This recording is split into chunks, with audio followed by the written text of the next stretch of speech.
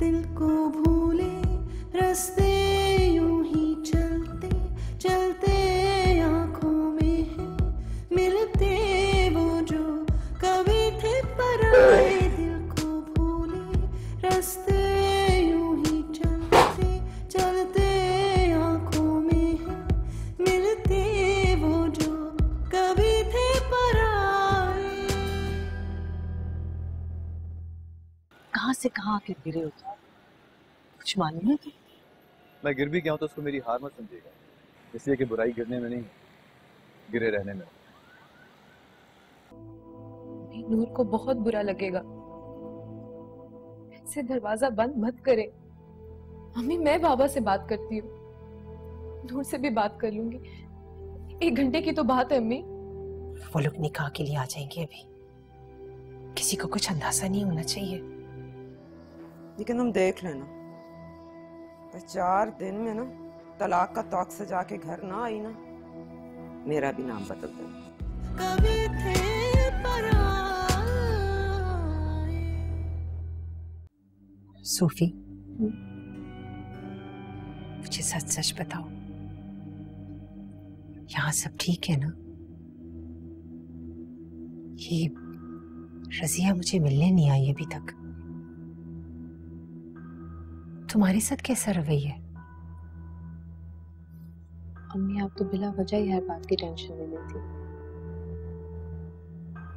ऐसी कोई बात नहीं है यहाँ पर। अब कल की थकावट होगी है ना, इसलिए आराम कर रही होंगी। वैसे भी उनकी तबीयत ठीक नहीं है। पता नहीं क्यों मेरा दिल बहुत डर रहा है। अजीब अजीब से वहम आते हैं। आप तो ऐसे ही वहम कर लेती हैं हर बात का। ऐसी कोई भी बात होगी ना, सबसे पहले आपको ही बताऊंगी।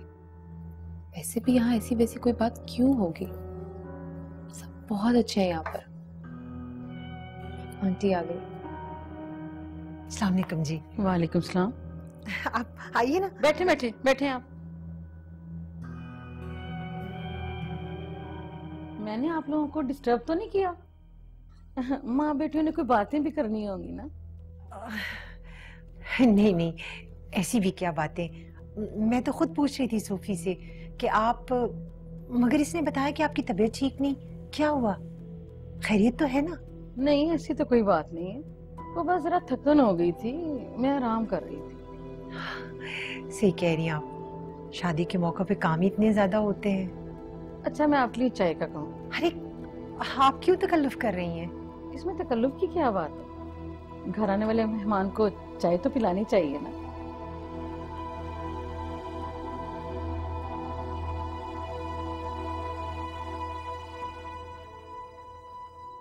अम्मी ये देखिए, नौमान ने मुझे गिफ्ट दिया है। अच्छी है ना? अच्छी है, अल्लाह नसीब करे।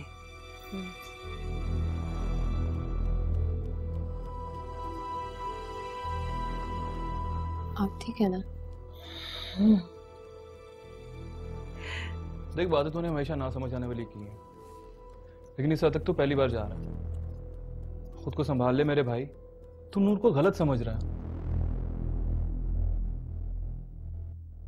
चल ठीक है, मैं माफी मांग के देखता हूँ उससे। ऐसा मुझे लगता है कि वो मुझे माफ कर देगी, समझ जाएगी। इस बात की नौबत ही नहीं आएगी। जहां रिश्ता मजबूत हो वहां इन छोटी मोटी बातों से दिलों में मैल नहीं आता। अच्छा सुन, मैंने अपने एक दोस्त से तेरे जॉब के लिए बात की है, कर लेगा ना? उनका गाड़ियों का शोरूम है। कौन, चंगेज अंकल? हाँ।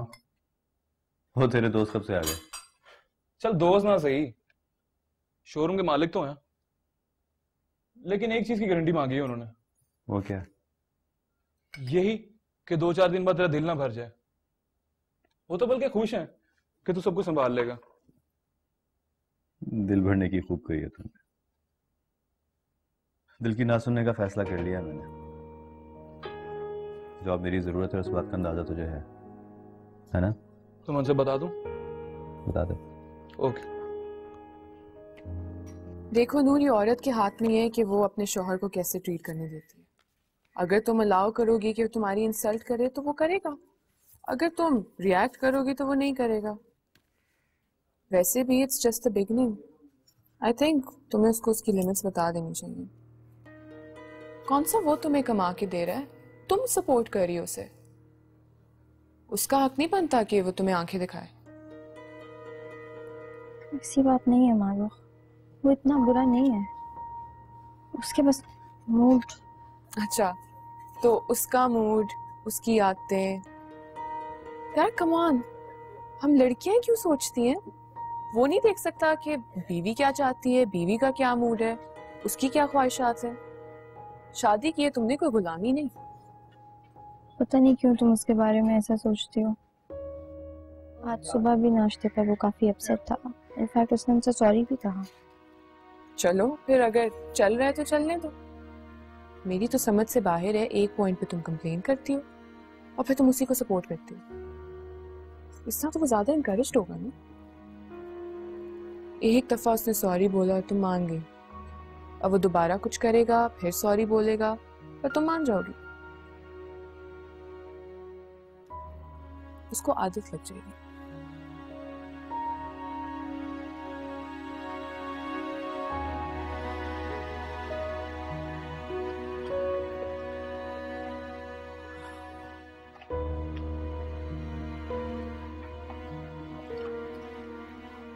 तुम्हारी बातें मुझे बहुत अपसेट कर देती हैं।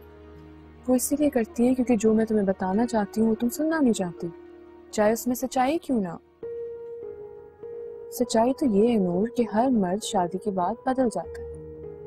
And well in your case, Khizr को पता है कि तुम तो अपने पेरेंट्स के पास वापस भी नहीं जा सकती। तुम्हें अपनी जगह खुद ही बनानी पड़ेगी। इस बार इतनी जल्दी ना मानो, थोड़ा टाइम दो। उसको भी तो एहसास है तुम्हारा। कि मैं ऐसा कैसे कर सकती हूँ? क्या मतलब? करके तो देखो, उसको एहसास होगा और वो ठीक हो जाएगा।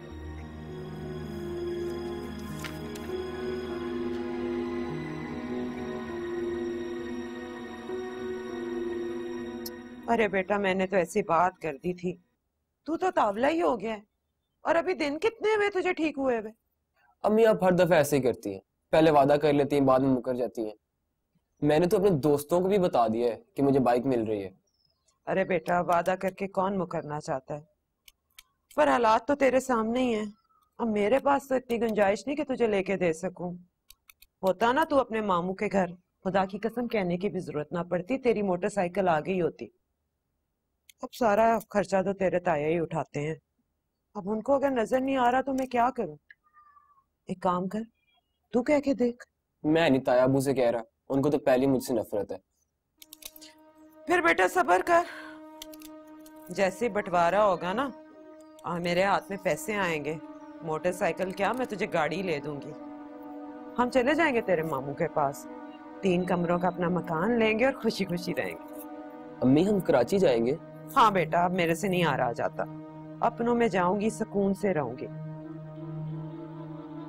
लेकिन काशी, एक बात तू मेरी और भी सुन। देख बेटा, अब तू जवान हो गया है, मेरा सहारा बनना। बाप की हालत तो तूने देखी है, वो तो कुछ बोलते ही नहीं है। तू मेरे साथ खड़ा हुआ कर ताकि मैं नीचे वालों से बात करने के काबिल तो हूँ। फिक्र ना कर तू, तेरी सारी ख्वाहिशें पूरी होंगी। तेरी माँ है ना।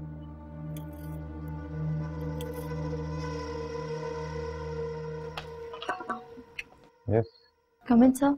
Yes sure. हेलो नूर, सर। कैसी हैं आप? ठीक है? जी। काम ठीक चल रहा है? जी सर। मैं सुबह से नोटिस कर रहा था कि आप काफी उदास लग रही हैं। नहीं, ऐसी कोई बात नहीं है सर। चलें, अच्छा है कि ऐसी कोई बात नहीं है, लेकिन अगर ऐसा कुछ होता भी है तो आप मुझे जरूर बताइएगा, मुझे अच्छा लगेगा। Okay sir. थैंक यू नूर। अब आप चाहें तो जा सकते हैं। Thank you sir.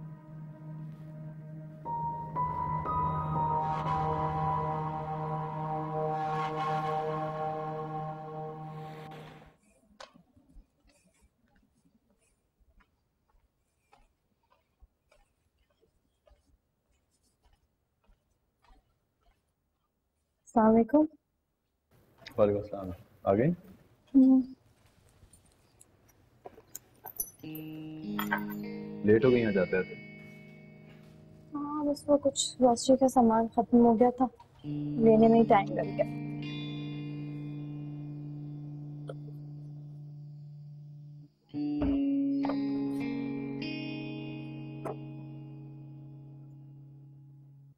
चाय बनाने लगी हूँ, पियोगे? नहीं, बिल्कुल मूड नहीं है।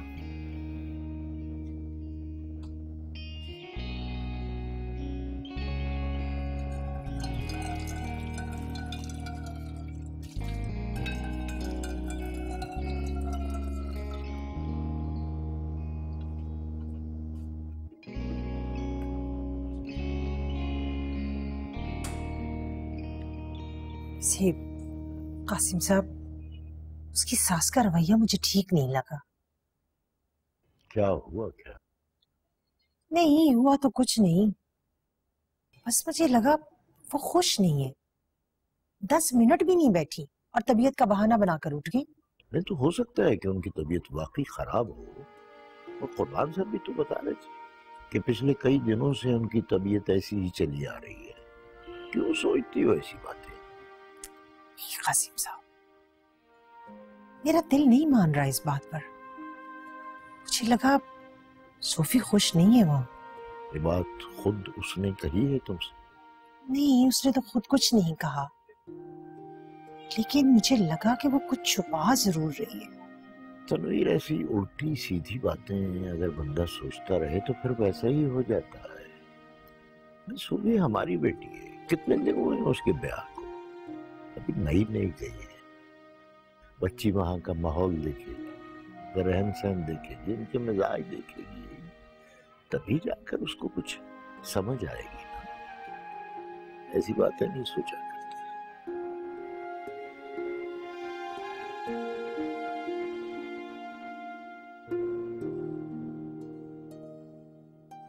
ग्रोसरी करने अकेली चली गई, मुझे बता देती, साथ चलता तुम्हारे, हम दोनों ले आते। नहीं, मैंने सोचा बस टाइम बच जाएगा इसीलिए ले आई। अच्छा बस कर दो, नाराजगी खत्म करो ये। मैं नाराज तो नहीं हूँ। हाँ, मैं जानता नहीं हूँ ना तुम्हें जैसे। अच्छा बैठो, मुझे बात करनी है तुमसे। मुझे भी बात करनी है। ये देखो, एड चेक करो, फॉरेन कंपनी है, पैकेजेस भी अच्छे होंगे। आई थिंक तुम्हें यहाँ पे अप्लाई करना चाहिए।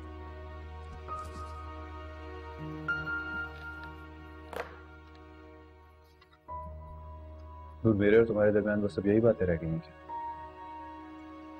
ये बात करना भी तो इम्पोर्टेंट है ना। हाँ, लेकिन सिर्फ यही इंपॉर्टेंट है और कुछ नहीं है। मुझे तो मारूफ ने बताया तो मैंने सोचा मैं तुम्हें बताऊं।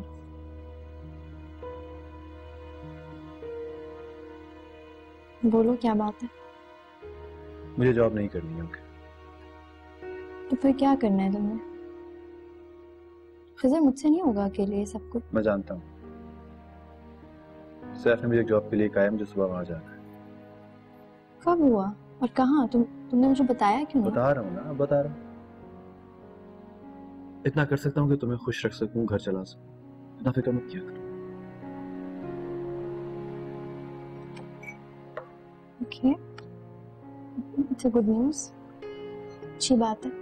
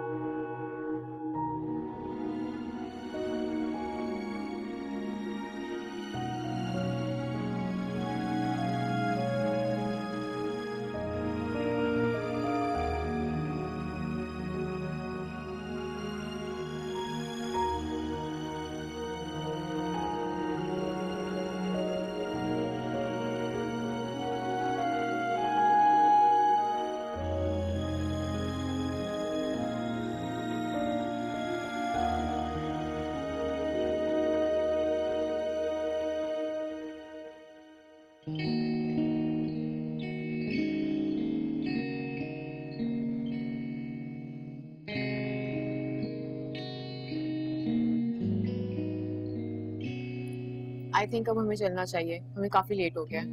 अभी से यार, मैं तो सोच रहा था अभी कॉफी पीने चलते हैं, इतने दिनों बाद मिल रहे हैं हम। बताया तो था भाई की शादी में बिजी थी। हाँ बताया तो था, लेकिन यार लेकिन क्या? मैंने एक बात सोची है। क्या सोचा है? यार तुम कोई कोर्स या कोई जॉब क्यों नहीं शुरू कर लेती? मुझे कभी भी परमिशन नहीं मिलेगी, कोई नहीं मानेगा घर पर। हाँ चलो जॉब नहीं तो कोई कोर्स या कुछ शुरू कर लो यार, कम से कम ये बहाने मार के तो नहीं मिलना पड़ेगा ना हमें। और जो मैंने कहा था तुमसे वो? हाँ कर लूंगा बात। असल में ना अम्मी की तबीयत भी आजकल खराब है, जैसे ही तबीयत बेहतर होगी मैं उनसे बात कर लूंगा।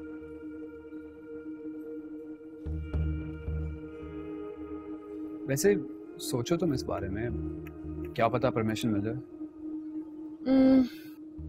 सोचते हैं, लेकिन फिलहाल यहाँ से चलो, मैं बहुत लेट हो रही हूँ। हाँ चलो चलो। Excuse me.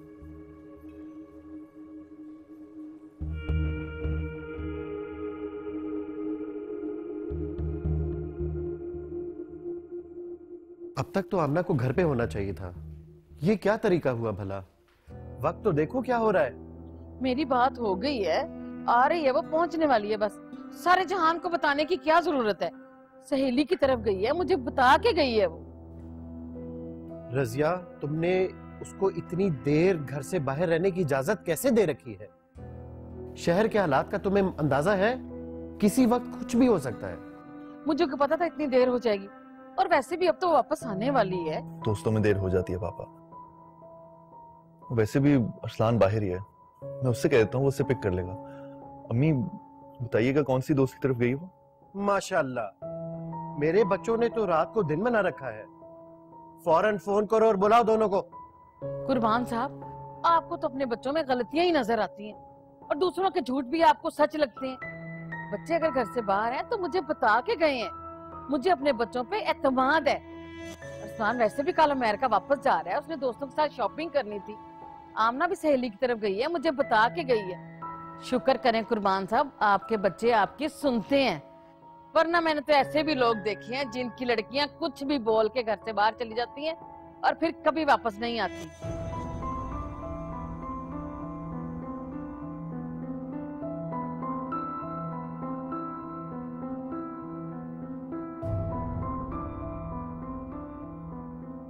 मतलब क्या है तुम्हारा? कहना क्या चाहती हो? मैंने कोई ऐसी मुश्किल बात नहीं की कुर्बान साहब जो आपकी समझ में ना आ रही हो। ले आ गया फोन उसका। हाँ ना, पहुंची क्यों नहीं अब तक? हैं? 10 मिनट तक पहुंचोगी? बेटे जल्दी आ जाओ, हम सब बहुत परेशान हैं। जल्दी आओ।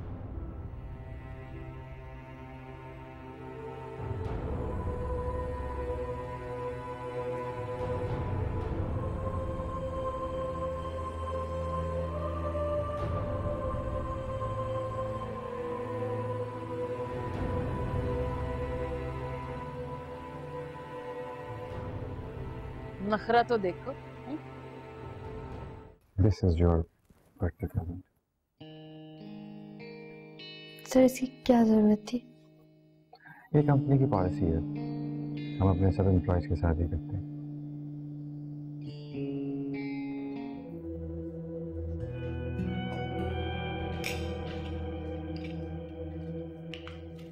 ये किसने दिया तुम्हें?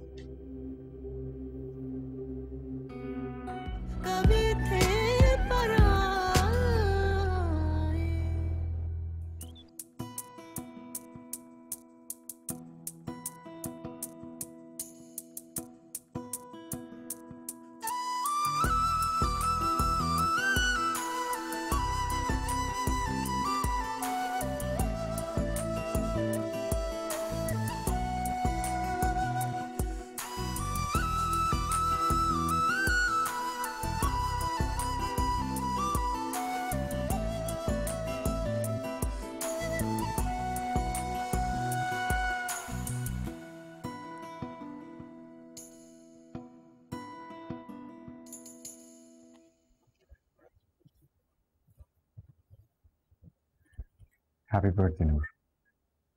Thank you sir. This is your birthday present. Sir इसकी क्या जरूरत थी? ये कंपनी की पॉलिसी है, हम अपने सब एम्प्लॉयज के साथ ही करते हैं। Please accept it. Thank you. Not, हमें सबकी छोटी छोटी खुशियों का ख्याल तो रखना ही चाहिए। मैं नहीं जानता था कि आपको क्या पसंद है, मुझे जो भी चल लगा मैंने ले लिया। Thank you. वैसे मेरा ख्याल था कि आज आप नहीं आएंगी। नहीं सर, असल में आई नो आप बहुत बिजी हैं, काम की अपनी इम्पोर्टेंस होती है, लेकिन इंसान को इन छोटी छोटी खुशियों का ख्याल भी रखना चाहिए। जी सर, ऐसा ही। तो फिर अगर आज रात को मैं आपको लेने की ऑफर करूं तो आप इनकार तो नहीं करेंगी ना? सर आज मैं कोई एक्सक्यूज नहीं सुनूंगा। नहीं, I will wait for you. आज हम डिनर इकट्ठे करेंगे और मुझे बहुत इंपॉर्टेंट बातें नहीं करनी है आपसे। मुझसे? जी, आपसे, और मैं इनकार नहीं सुनूंगा। सर मेरे लिए ये पॉसिबल नहीं है। I am sure it's not impossible either। मैं तो बस यही चाहता हूँ कि आपके दिल में जो मेरे बारे में गलतफहमी है वो दूर हो जाए और हम अच्छे दोस्त, मेरा मतलब है कि अच्छी कलीग की तरह काम करें। सर मेरे दिल में आपके लिए कोई गलतफहमी नहीं है। मैं आपका तोहफा एक्सेप्ट कर रही हूँ, क्या ये काफी नहीं है आपके लिए? चलें, मेरे लिए इतना ही काफ़ी है, मगर मैं फिर भी कहूँगा कि बड़ा गलत कॉल है कि first impression is the last impression. हम साथ रहकर एक दूसरे को बेहतर तरीके से जान सकते हैं। लेकिन सर मैं जानता हूँ आपका जवाब क्या होगा, कि आपको क्या ज़रूरत है मुझे समझने की या मेरे बारे में सोचने की। मैं तो बस यही कहना चाहता हूँ कि एक मौका ज़रूर मिलना चाहिए किसी को भी अपनी गलती सुधारने के लिए। सर आप मेरे पीछे क्यों पड़ गए हैं? आपको ये बात समझ क्यों नहीं आती कि मैं इस सब में इंटरेस्टेड नहीं हूँ? मैं ये सब कुछ नहीं कर सकती। मैं घर से दोस्तियां करने के लिए नहीं निकली। मेरी कुछ मजबूरियां हैं जिसकी वजह से मैं ये जॉब कर रही हूँ। सर आपने कभी सोचा है कि मैंने अपना रेजिग्नेशन दे के वापस क्यों लिया? आप अपनी पोजीशन का गलत फायदा उठा रहे हैं। बड़ी हैरत की बात है नूर, आप इतने बड़े बड़े फैसले खुद कर लेती हैं। पूछने को मैं भी ये पूछ सकता हूँ कि आपको ये इख्तियार किसने दिया? क्या मेरे पे इतना बड़ा इल्ज़ाम लगाएं? मैं लाख बुरा होऊंगा, मगर मैं हरगिज़ बर्दाश्त नहीं करूंगा कि मेरे खुलूस को शक की निगाह से देखें। मैं मानता हूं मेरे से गलती हुई है, मगर वो सिर्फ गलती थी, और आप जानती हैं कि गलती के पीछे कोई इंटेंशन नहीं होती। आपसे माफी मांगना भी शायद मेरी दूसरी बड़ी गलती है, और इसके लिए भी शायद मुझे आपसे माफी मांगनी पड़ेगी। मैं तो बस दोस्ती वाला हाथ बढ़ा रहा था, और इसके अलावा अगर कोई मेरा मकसद था तो ये था कि इस कंपनी को आपकी जरूरत है। मुझे कोई परवाह नहीं कि आप क्या सोचती हैं मेरे बारे में। I don't care. आप जा सकते हैं। I'm sorry, मेरी बात का ये वाकई मतलब नहीं था। मैं क्या, कोई भी किसी को जज नहीं कर सकता। मैं वाकई आपकी बहैसियत एक कलीग बहुत रिस्पेक्ट करती हूँ, और इससे ज़्यादा मैं आपको क्या कह सकती हूँ। ठीक है, मैं समझ गया आपकी बात, आप जा सकते हैं। Thank you.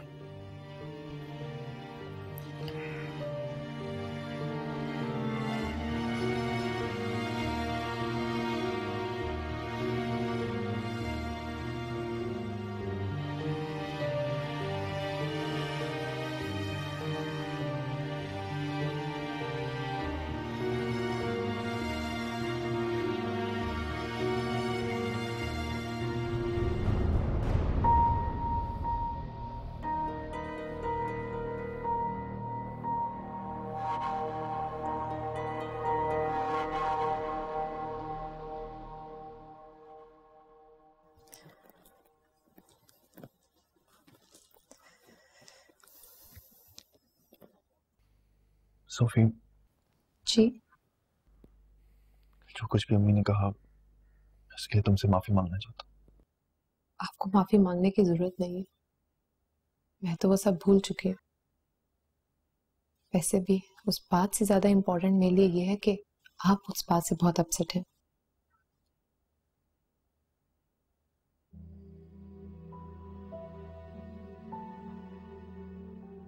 तुम्हें पता तो है सोफी, वालिदैन जब उम्र के हिस्से से रहमान, अगर आपका साथ हो तो मैं दुनिया की हर बात का मुकाबला कर सकती हूँ। आपके साथ से मुझे मजबूती मिलेगी, लेकिन प्लीज आप मेरे बारे में कभी गलत ना सोचिएगा। मैं तो जिंदगी के हर कदम पर तुम्हारे साथ हूँ सोफी। मुझे खुशी है तुमने अम्मी की किसी बात को दिल पे नहीं लिया। मैं चाहकर भी ऐसा नहीं सोच सकती। उन्होंने मुझे दिल से कबूल किया हो या ना किया, मैं उन्हें अपनी माँ की जगह समझती हूँ। लेकिन प्लीज आप मुझे खुद से दूर मत कीजिएगा कभी भी। आहिस्ता आहिस्ता सब ठीक हो जाएगा। तुम नहीं जानती सोफी, तुमने मेरी जिंदगी को कितना हसीन बना दिया।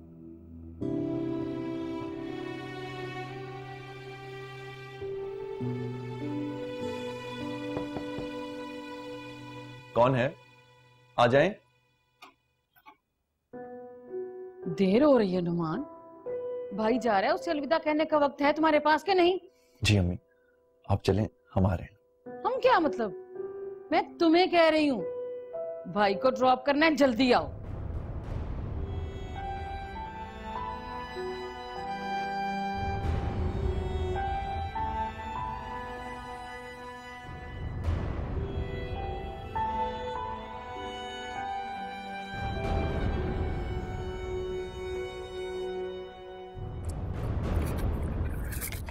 मैं भी तो देखूं आखिर उस कंजूस ने तुम्हें दिया क्या।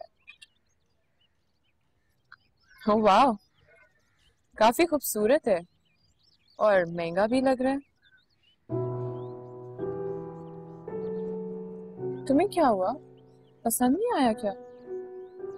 मुझे नहीं रखना चाहिए था ये। क्यों? पता नहीं, मुझे लगता है मुझे इतना महंगा गिफ्ट नहीं लेना चाहिए था उनसे। क्या मतलब? तोहफे की कोई कीमत नहीं होती, देने वाले का खुलूस होता है। मारूफ खान मोहम्मद, ऑनेस्टली मुझे इस बात की परवाह नहीं है कि कितने खुलूस के साथ मुझे तोहफा दिया, लेकिन मेरा दिल कह रहा है कि मुझे नहीं रखना चाहिए था। ये गलती तुम बिल्कुल भी मत करना, नहीं तो राहिल तुमसे और चिढ़ जाएगा। कहो तो मैं बात करूं? मैं तुम्हारा मसला सॉल्व कर देती हूँ। तुम क्या करोगी? मैं क्या करूंगी? मैं इस राहिल के बच्चे से तुम्हारी जान छुड़ाऊं और इन सब बातों का अपने हस्बैंड को बिल्कुल भी पता ना लगने देना। और ये जो तोहफा है ना, इसको भी तुम छुपा दो। क्यों?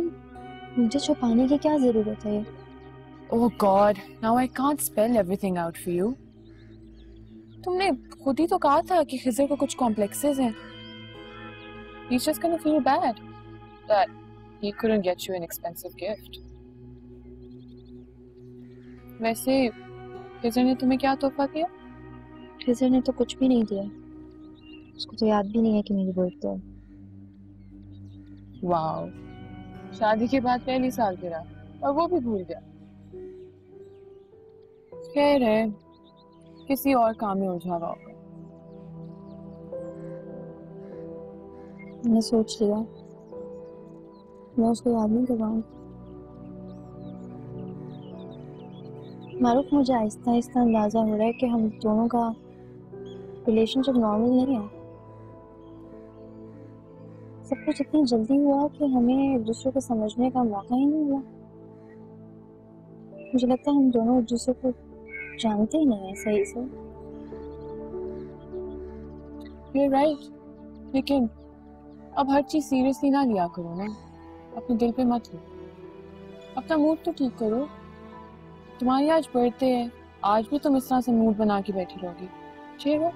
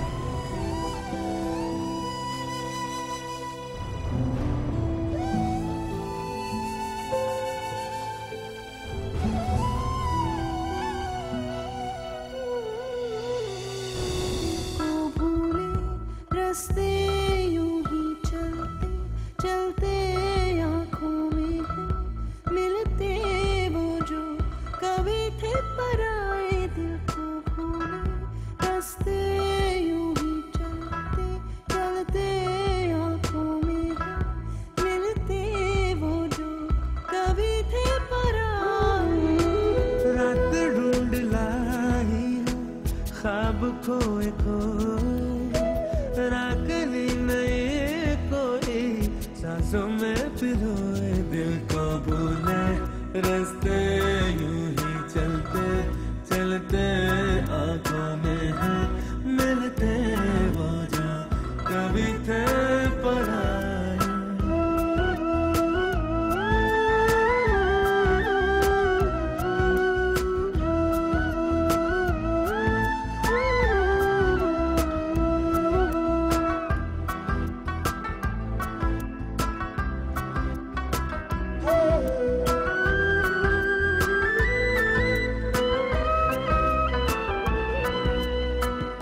दूर के साए भी पास आने लगे जब्त के रंग को आजमाने लगे बेताल धड़कने सुन के भी ना सुने बनती बनाती दास्तां।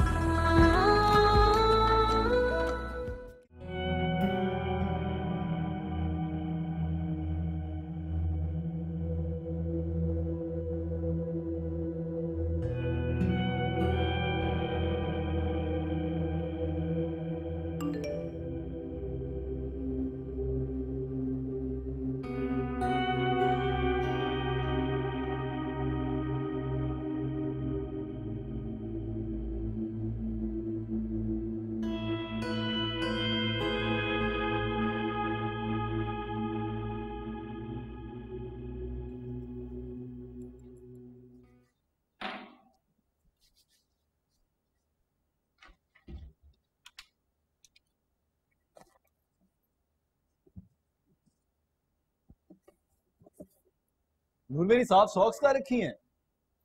नीचे वाले कैबिनेट में रखी है, वहीं देखो। नीचे वाले में कहाँ?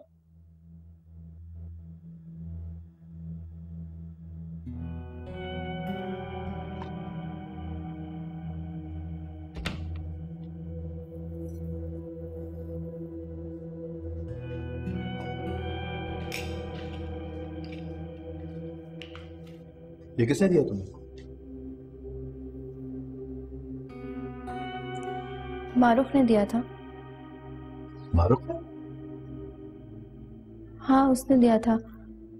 मैंने सोचा कि नूर तुम्हें उससे गिफ्ट नहीं लेना चाहिए था, और अगर ले ही लिया था तो कम से कम मुझे बता तो देती, छुपा के रखने की क्या जरूरत थी? कल रात को सब थे। मैंने सोचा तुम्हें बताऊंगी तो तुम यही कहोगी कि इतना महंगा तोहफा मुझे लेने की क्या जरूरत थी।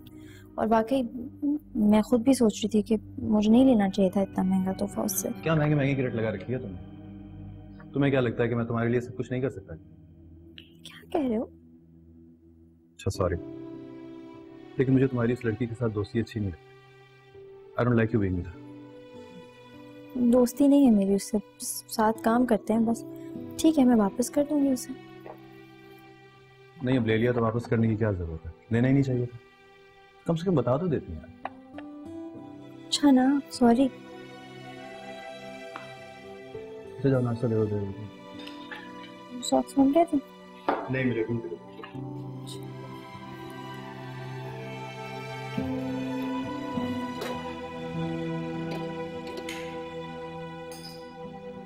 मैंने तुम्हें कहा था ना कोई मसला जरूर होगा। तुमने मुझे रोक लिया, वरना मैं तो कल ही वापस कर रही थी। किसी का तोहफा वापस करना बुरी बात है नूर। इससे ज्यादा बुरी बात है अपने शौहर से झूठ बोलना। मुझे ये रखना ही नहीं चाहिए था। तो क्या तुम्हारे शौहर को इतना भी ट्रस्ट नहीं है तुम्हारे पर? बात ट्रस्ट की नहीं है। खिजर की जगह कोई और होता वो भी इसी तरह रिएक्ट करता। बस मुझे झूठ नहीं बोलना चाहिए था उससे। और अगर मैं उसको ये भी बता देती कि सर राहील ने मुझे ये दिया है तो वो बुरा ना मानता। मैं जानती हूँ खिजर को। तो तुमने क्या कहा उसे? मैंने उसको सिर्फ ये कहा कि तुमने मुझे दिया है, और उसको ये बात अच्छी नहीं लगी। उसको बोला मेरे से क्या प्रॉब्लम होगी? उसको तुमसे कोई प्रॉब्लम नहीं है, उसको बस स्ट्रेस है। मैंने तुम्हें बताया था ना, अपने काम को लेके परेशान है, इसलिए कर रहा है सब कुछ। खैर मैं वापस कर क्या कर रही हो? लाओ ये मेरे पास रखवा दो। फजूल में ऑफिस में अपने लिए मसले खड़े करोगी। ऑफिस के मसलों से ज्यादा मेरे घर के मसले मेरे लिए ज्यादा इंपॉर्टेंट है, और वैसे भी मुझे ये अपने पास रखना ही नहीं था।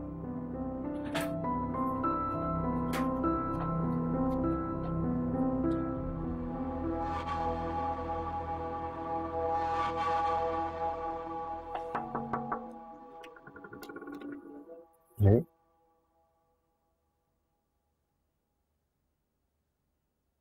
सर मुझे आपसे कुछ कहना है। क्या हुआ, आप गुस्से में? सर मैंने बहुत सोचा लेकिन मैं ये नहीं रख सकती। आपका बहुत शुक्रिया कि आपने मेरे बारे में सोचा, मगर क्या हो जाता है आपको बैठे बैठे? मुझे ऐसे क्यों लगता है कि आप आपका समझने की कोशिश क्यों नहीं कर रहे? मैंने कहा ना मैं ये नहीं रख सकती तो नहीं रख सकती। मेरे हस्बैंड को अच्छा नहीं लगा। ठीक है, फिर ठीक है। वैसे था तो सिर्फ एक ही गिफ्ट ही, तो इसमें इतना सोचने और परेशान होने की क्या जरूरत है? एग्जैक्टली मैं भी यही कह रही हूँ, था तो ये एक गिफ्ट ही ना। आपको इसे वापस रखने में क्या प्रॉब्लम हो रही है? आप मेरे बारे में अच्छा सोचते हैं तो आपको ये भी सोचना चाहिए ना कि अगर आपके दिए हुए गिफ्ट की वजह से मेरी मैरिड लाइफ में प्रॉब्लम आ रही है तो आप यहीं रुक जाएं।